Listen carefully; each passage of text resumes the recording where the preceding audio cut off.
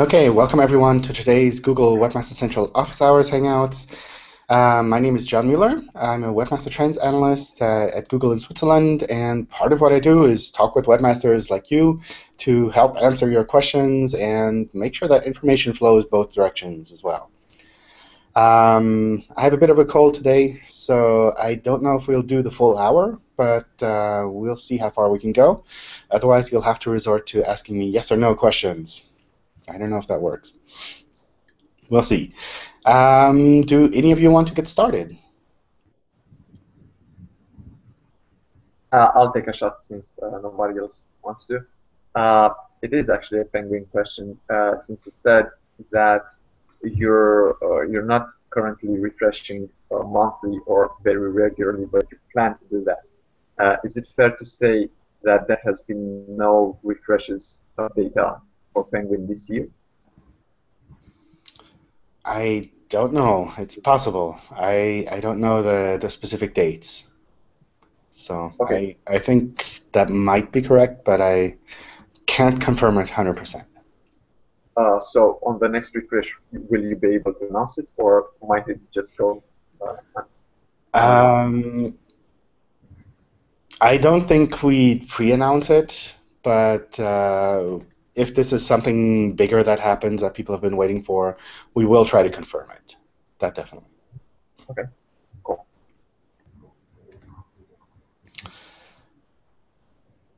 All right. We have locations page with lots of locations. It loads with Ajax. How do we mark it up? I took a quick look at this page, and it looks really nice, but a lot of the JavaScript files are blocked by robots text. So we can't actually see any of the markup that you're generating there with Ajax. You can test that with Fetches Google and Webmaster Tools, and you'll see which script files are blocked so that you can kind of go through that individually and clean that up. Once we can crawl the page normally, we can render it normally, and then we can pick up the markup even if you're embedding it with JavaScript. What's the best route to go, TLD, across countries, folders, or whatever? Which variation should I put my X default tag on? Essentially, for geo-targeting, for country language targeting, you can pick whichever option works best for you. So if you prefer to use a generic top-level domain and folders or subdomains, that's essentially up to you. That's whatever works best for you on your side. Your X default is also up to you. So if you decide that you want What's the the best French route to version as the default, then that will be country, fine. folder? Oop, hold on, let me mute you. Sorry, John, can you repeat that again? So the X default is also up to you. If you want your French version as a default, that's fine. If you prefer your English version as the X default, that's fine too. That's essentially however you want to be seen by people that you're not specifically targeting within your existing hreflang sets. So the reason why I've asked that question is because if we put it in directories and com is our main site basically.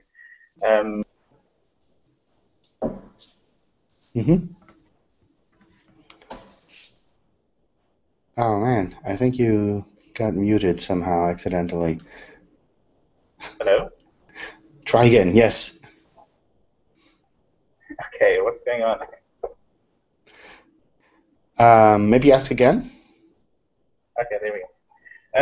So the reason why I asked that question is because what if .com is our main TLD, right? And would it be better than to have it in directories, making com the main authority rather than having them across different TLDs? It's essentially up to you. You can use different TLDs if you prefer, or if there are legal reasons, maybe you need to do that. But essentially, it's up to you.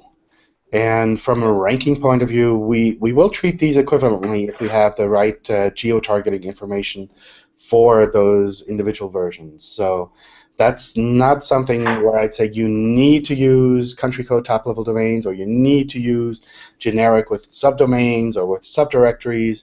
That's essentially whatever works best for you. Maybe there are legal reasons to go with one or the other. Maybe there are just practical reasons that you have a CMS that doesn't support different subdirectories.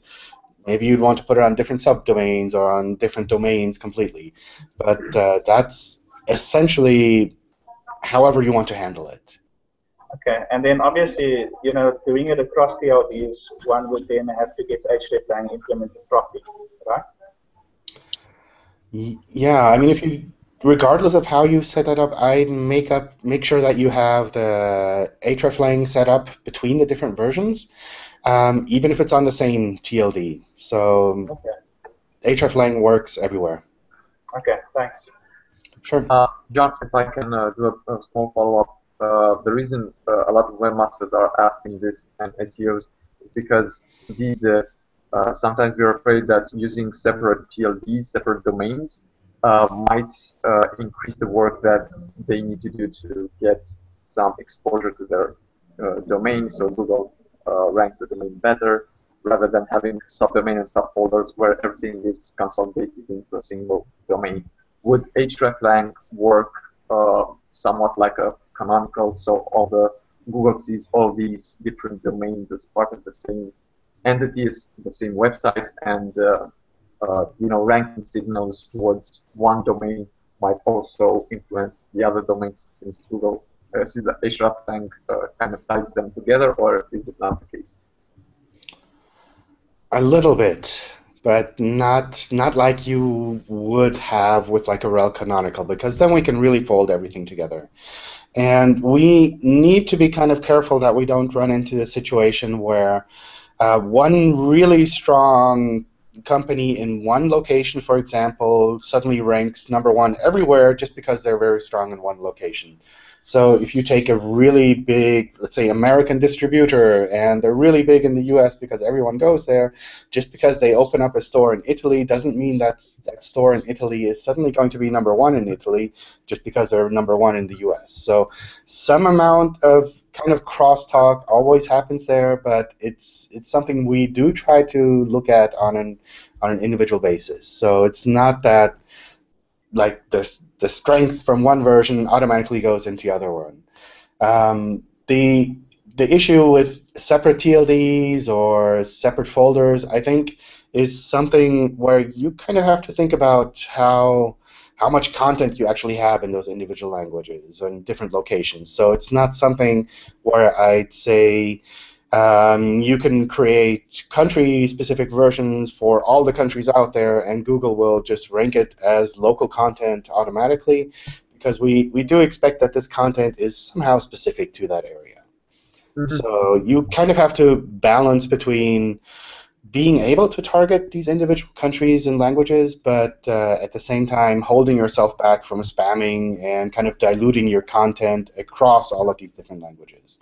So sometimes it makes sense to broaden that. Sometimes it makes sense to concentrate more and say, okay, I'll limit myself to 2 or 3 countries, and people outside of those countries will still be able to find my content, but I know that the content for these countries is really, really strong, because I've been able to focus my energy on it. I have great content that matches there. This is great stuff for ranking. So there's no automatic answer between splitting things up and concentrating. You kind of have to look at what you have available and where you want to go, what you want to do. Right. I was mainly referring if you did decide to split up between a few countries where it makes sense to, whether going separate TLDs and separate subfolders, but geolocating those subfolders or subdomains, would it be fairly equivalent, or because we're on the same domain with the subfolders and subdomains, Google will, or it would matter that there's a single domain rather than separate domains, multiple websites? I suspect there might be some small kind of factor involved there, but it's not something that I'd really worry about from a practical point of view. Like if you have strong preferences internally for one or the other variation, I just go with that. Like I said, I kind of caution away from just splitting things up just for the sake of splitting it up. But if you prefer TLDs, fine. If you prefer having everything on one domain, that's fine too. Okay. Maybe I can give you some background, John. We actually had it all on one domain and added the countries with different languages into directories.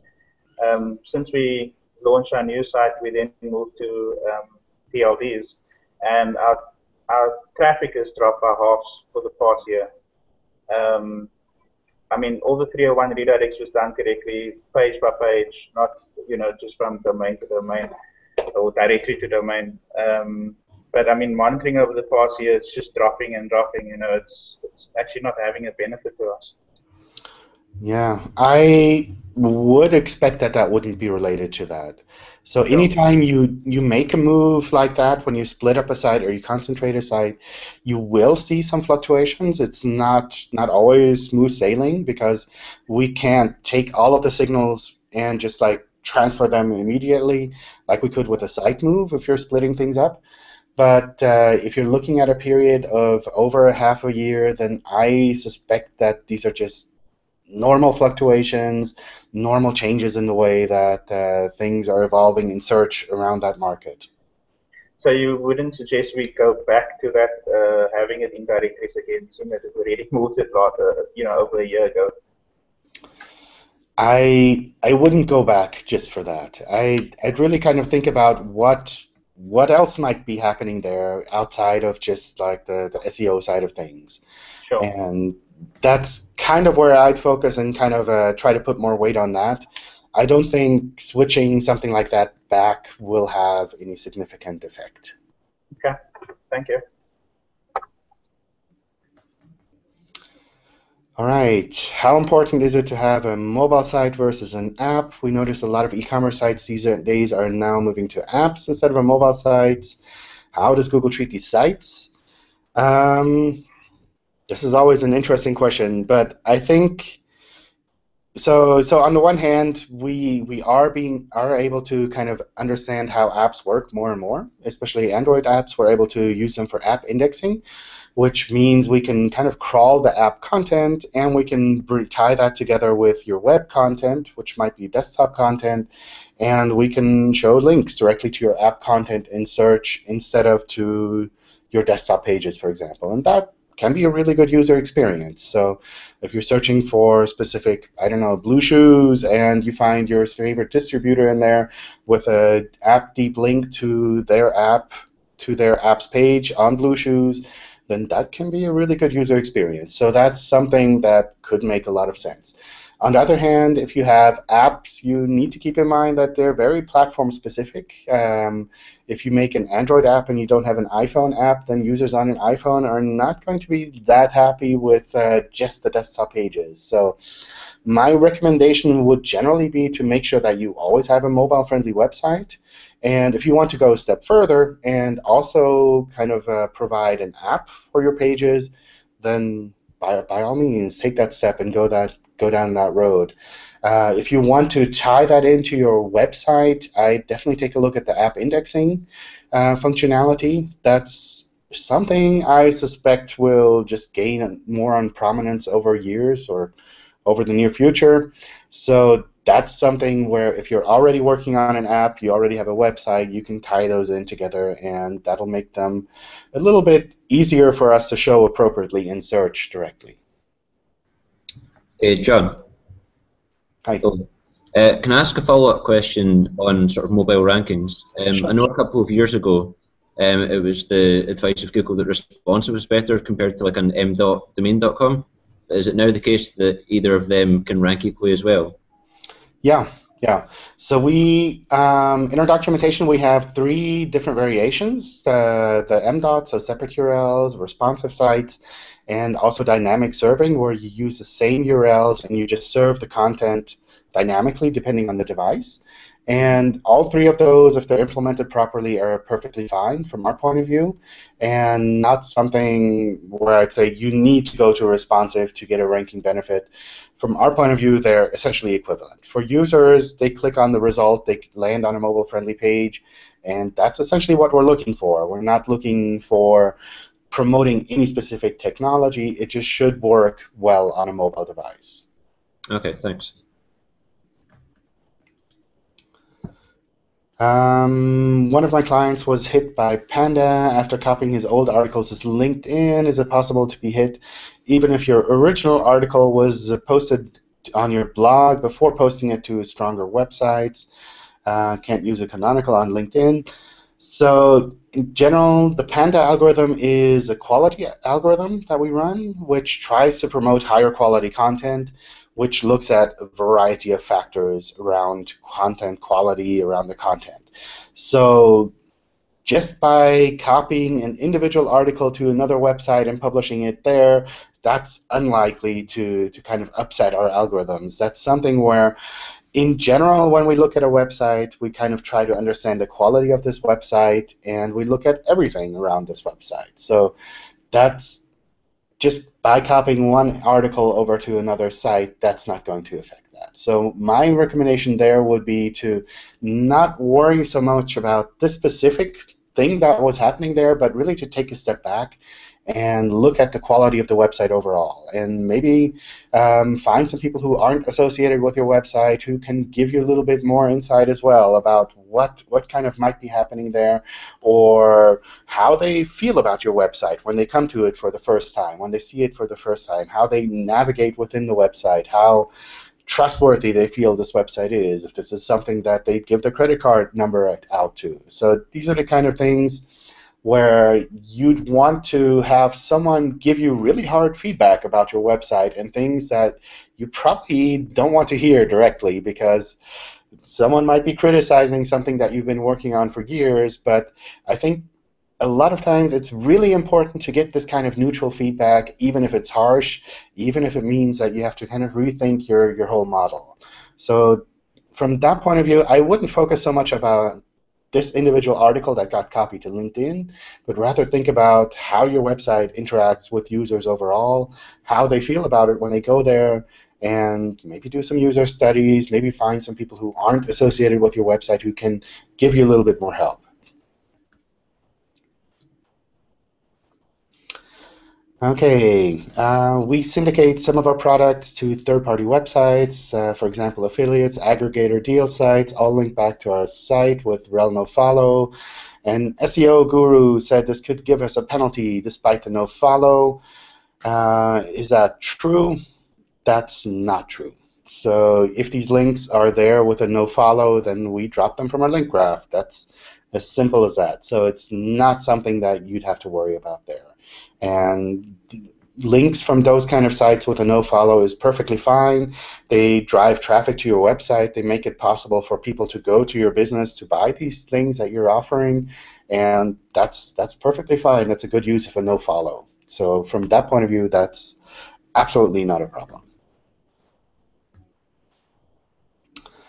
If I have a paginated list and change the default sort order but keep the same URL, does that matter? The tricky part here is we'll crawl it in one variation and we'll kind of look at that variation. So we can't see how you're changing the sort order for users. And if we can find all the individual items that are linked from there, then that's perfectly fine. If we can't find them unless someone does the right step of clicks and kind of gets the right cookie, the right setting to actually get that collection of links, then that's more of a problem. But if this is something we can still crawl through, we can find all of your content, that's fine. John, can I step in with a follow-up on this? Sure. How about the secondary, tertiary pages and so on and so forth? If those pages contain a no index tag, I mean, you still see all the products, okay, which maybe they can be thousands. Those specific pages have a no index. How do you treat those products on those pages? I mean, they have no index follow. Yeah, so we follow the links. We crawl them. We don't index those pages, but we follow the links. That means you own index even the products, of course. Well, if it has a no index, you're telling us not to index it. So yeah. Yeah. Then it makes sense that those pages have rel prev rel next, have the pagination if they are no indexed. If they're no indexed, I don't think it really makes sense to do like the rel previous and next, at least not for Google, but at the same time we'd probably just ignore it there. So it's not that you would cause any problems. If you're using rel next and previous for other reasons, then maybe keep them there, but at least from Google's point of view, if we can't index them, then we can't kind of take them as a collection of pages about this topic. I understand. So if we drop the no index, then the rel prev next, the pagination would make perfect sense, right? Yeah, exactly. Thank you very much. By the way, John, would you recommend the rel prev next tags over no indexing page 2, 3, 4 of a category, because a lot of CMSs kind of no index these pages automatically. Even the WordPress SEO by Yoast plugin gives you this option, although not enabled by default. So would you recommend the rel prev next and leaving the pages to be indexed, or rather just no index? I don't have any strong preference either way. I'd leave that up to you. I don't think this is something where Google would say you should do it this way or that way. I can see perfectly good reasons to say I want to no index these pages because they're not really that interesting. It might also be that there are situations where you have sites where this is actually useful and interesting content that makes sense to index, or that makes sense to at least index as a part of a series. So it's kind of up to you. Okay. I noticed new markup for video games. If putting this on an official site, will this directly influence the knowledge graph? Will this impact any other searches? I saw this for the first time, so thanks for linking to that. That's really cool. The important part here, I think, is worth to mention that this is for official sites. So if you have a fan page, if you have an affiliate page for one of these video games, and that's not really the markup that you need to use. But for official sites, this is a great way to kind of give us the information that you really want to have used in the knowledge graph, in the knowledge panel on the side.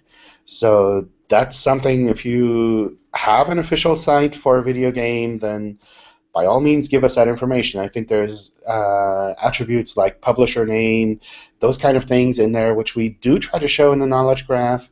And if you can give us an authoritative source, then that's even better. So that's something we will try to take into account. It doesn't apply for other searches, though. So going to the other part of the question there. What's the best way to find the number of pages indexed in Google? Site query shows a different number, index status, sitemaps, etc. So a site query is more like a very, very, very rough number, which can sometimes be a few orders of magnitude off. So plus or minus a couple zeros at the end, and I don't think that makes it very actionable. So as an SEO, I wouldn't focus on that. The index status is essentially the correct number of pages that we have indexed, but that can be a bit misleading because it shows everything that we happen to run across and index from a website, which could include a lot of duplicate content, which could include a lot of things that you don't really care about. Personally, I prefer the sitemaps count because that's something where you can kind of submit the URLs that you really care about. You say, these are the URLs I actually do want to have indexed, and we'll give you information saying, well, out of this set of URLs that you submitted, this many actually are indexed at the moment. And we look at the exact URLs. So if you submit one version like with /index.html in the sitemap, and we index it just with slash at the end, then that's something that we wouldn't count as being indexed. But at the same time, for you, that's kind of interesting information because it tells you that maybe your sitemap file isn't completely perfect if you see bigger mismatches there. So I'd focus as much as possible on the sitemap count there. I really like sitemaps. John, can I ask a follow-up question, please? Sure. Is there any way to download a list of your indexed URLs from Webmaster Tools? I can't seem to find anything like that. It shows you how many is indexed, but if I'm missing some that are in my sitemap, can I find out which ones in my sitemap aren't indexed? No, not at the moment. So We had that as one of the wishes kind of submitted with the wish list we did earlier this year, but at the moment that's not something that you can do directly in Webmaster Tools. What you can do is kind of narrow things down on your side if you want to take the time to do that. So you can submit multiple sitemap files, of course, and you can kind of separate the URLs on your site into logical sets of sitemap files where you say, well, these are all my category pages, these are all my product pages, these are all my articles, and that way you can kind of narrow things down a little bit. But sometimes it's a lot of manual work, so I don't know how useful that is to do in practice. Yeah, okay, thanks. John, regarding things that get omitted from the index, is it at all possible, or should you, like often I'll be looking around for things that I need to fix, and some of the things are omitted. Is it worth fixing those things first, or other things that are currently in the index? Both, I guess. Yeah, I mean, if you know about issues on your website, those are things I'd fix. If you know about the pages that aren't indexed yet, it might make sense to look about how you can kind of link to them better within your website. But essentially, it's hard to say which one you should concentrate on more. It really kind of depends on your website and where you think your bigger problems are. Sometimes the bigger problem is that your website isn't really crawlable and that we can't index any of the content because we can't actually crawl to it, and that can be a really serious problem. But sometimes it might be that we can crawl it just fine, but the content that we find there is actually not so hot. Then fixing the content would be something I'd recommend there. Sure, thanks. With Google adding mobile as a ranking factor, we have sites that average 20,000 pages, and lots of them are mobile optimized, but a few aren't. What's going to happen?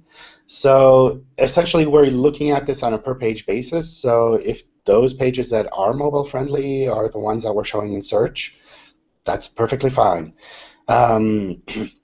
The ones that aren't mobile friendly are probably the ones that you want to work on, but if these are pages that nobody really sees in search, then maybe that's not so critical. But it's not the case that the whole site will disappear on search if you have just a part of the page is mobile friendly at the moment. John, hi. Yeah, I've got a question about Panda quality algorithms.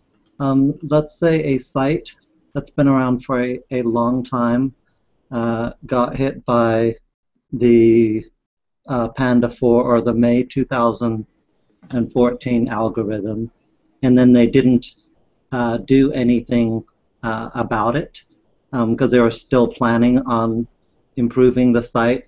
And then later on, the next Panda algorithm comes out, like the September 2014. And do these, in general, the quality control algorithm build on each other, or are they still just taking it from where it's at? So the reason I'm asking is because, like, I've got some old sites for clients, and then they didn't update in a while, and you know, like, they got hit bad by the last Panda update. So should they be looking at, oh, we need to get working on this before the next one rolls around, because they will technically build on each other, or do they just, will the new algorithm just take the site from where it's at in you know, its current relevance?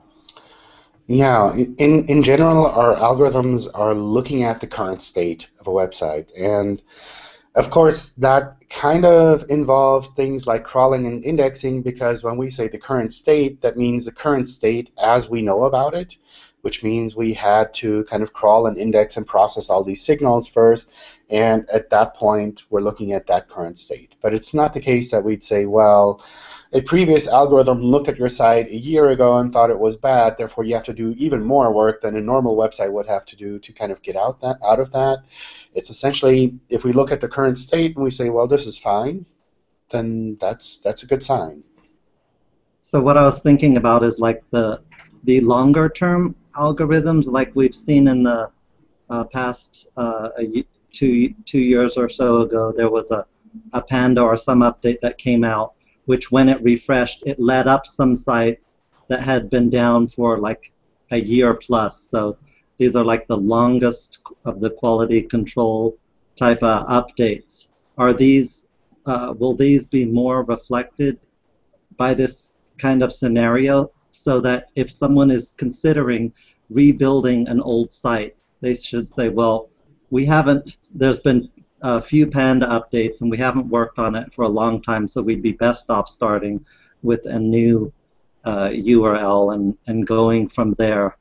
Or is it not the case that because the site's been a problem for quite a while, that it's gotten hit by these longer term problem algorithms?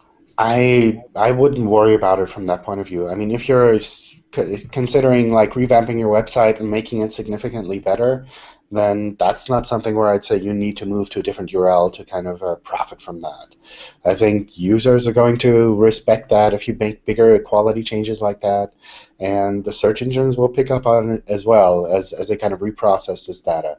So from that point of view, I wouldn't like artificially hold this back or artificially push it into a specific bucket, but rather think about what you can do to kind of improve the site overall and actually go ahead and do that. All right, thanks.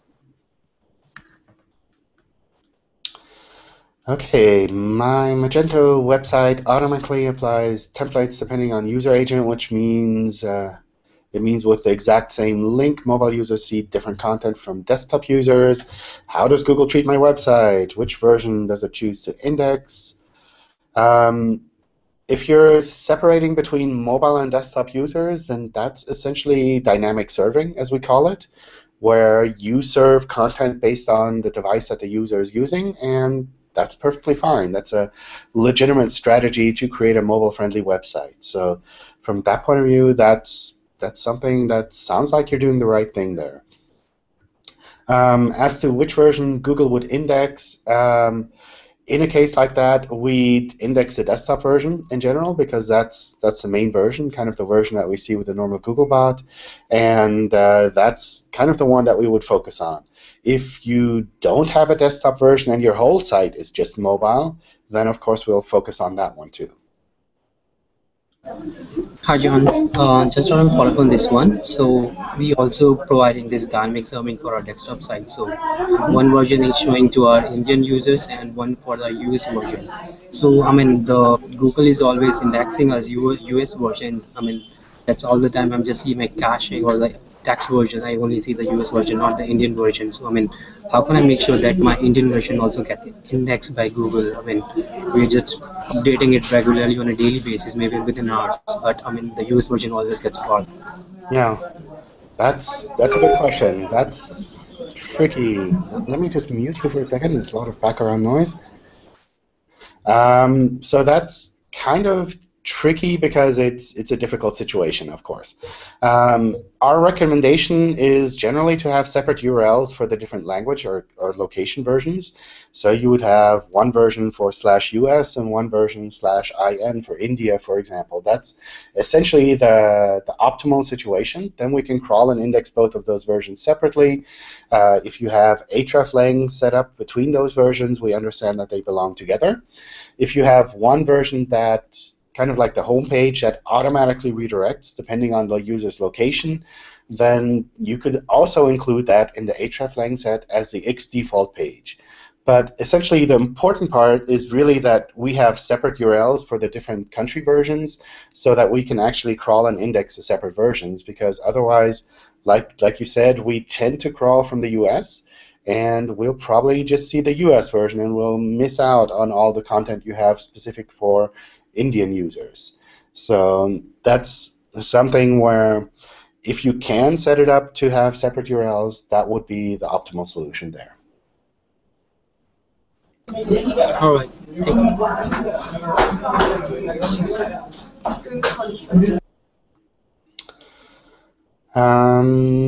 Mobile responsive versus desktop. Could it be a problem if we hide too much content on the mobile version with display none? The UI is better if we hide it on mobile, but the difference to desktop is becoming pretty big. In general, like I said, we do try to focus on the desktop version for crawling, for indexing. So in general, we'll try to pick up on that. Our requirement is that the mobile version be essentially equivalent to the desktop version. That doesn't mean all the text is exactly the same. It doesn't mean that the whole UI is the same, that you have like all the links in the sidebar are the same. But essentially, the primary content should be equivalent on the mobile version. And if that's the case, that's perfectly fine. So you don't have to show all of the sidebar, the footers, the headers, maybe bigger images, those kind of things.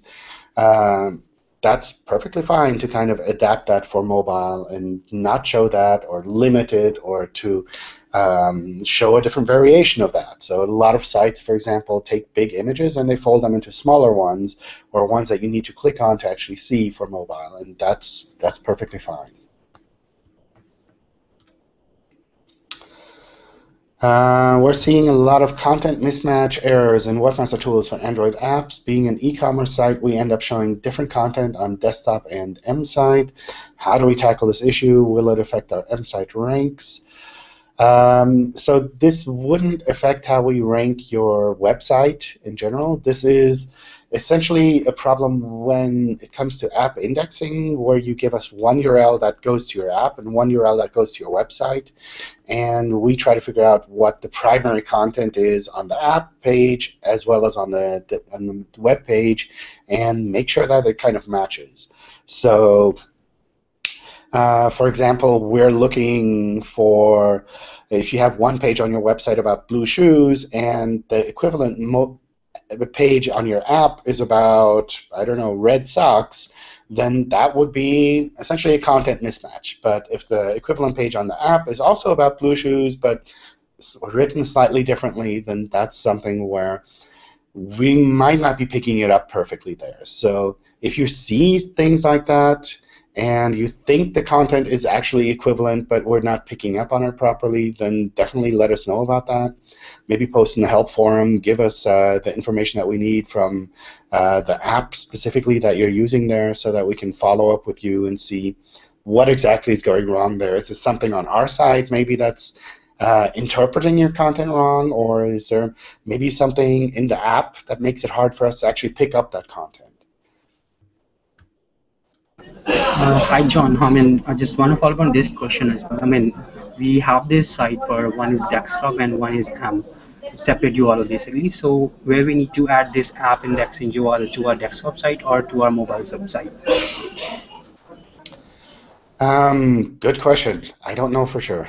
I double check in the documentation. My understanding is that it needs to be tied in with the desktop site, and if you have a mobile site that's already set up as an alternate, then we kind of see that three-way connection anyway. But my understanding is it should be with the desktop site. But I really double check in the documentation first.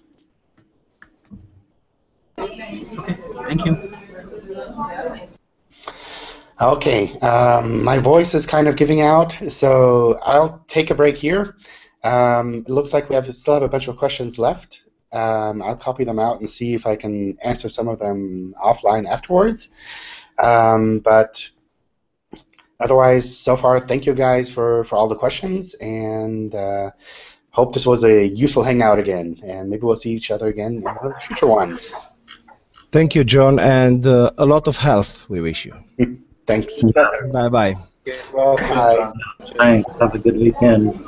Thanks. Have a good weekend, everyone. Bye. Thanks. Bye, John.